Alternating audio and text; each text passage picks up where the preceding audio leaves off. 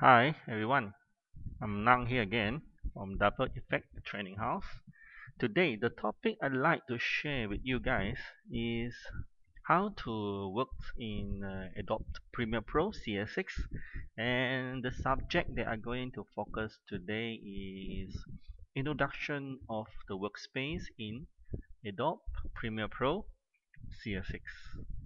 So this is my Premiere Pro. I just turn on. You can see there's a previous project that I did, and there's some button here for you to start off. So if you have some project you did before, you can open the project. But I want you to click on this, a new project.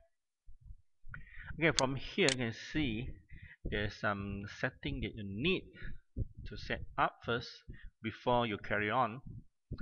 So the general video display, okay, we are going for use the time code. That means we control everything in times. Okay, and then the audio samples and a db format if you're going to capture some footage from your camcorder.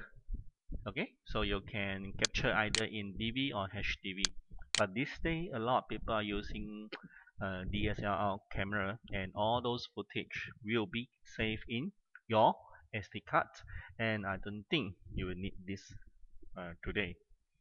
And okay, another one is location, because this Premiere Pro will be an auto save program, so it need to ask you to choose a location and save the project first. So you're going to browse it and choose the location that you prefer to save your file. So let's say I just save it in desktop. Okay, now okay, I'll just select the folder and give it a name here. Okay, just say workspace. Oops. Okay, done. And this is the setting that you need to choose for your video editing for this project. So depends on which devices you use. Okay, if you're saying that you want to create a very high those resolutions video, you can use HDV. A lot of setting here. So you click on this, you can see the size here. Now width, this is a width, this is a height, and then the frames they're going to use per second. Okay, so it really depends on which purpose that you use. Okay, you go higher, you can see this 1440 width and height here, and then the frames per second here. So I just pick this a quite common size for HDV, and this is a sequence name. That means you can consider a chapter name. That means in one project, not only have one chapters, it can be a lot of chapters. So you can rename it and then save in the name that you will familiar with. Okay, I just maybe call it chap 01. Okay, so maybe a lot of things you can go through, but in the basic, this one you do, and you wait for a while, and then the project will come out in just a second.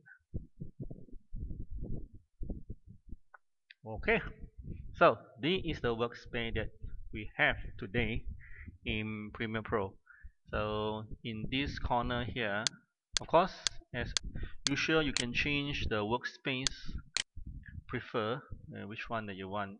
Okay, this is the editing setting for the workspace. This is the effect setting for the workspace. That means if you choose effects, those effects panel will come out and help you to do effects for your video. So maybe you say, I'll do audio editing, a lot of audio editing to do today. So you can choose audio, and those are for the audio setting for you.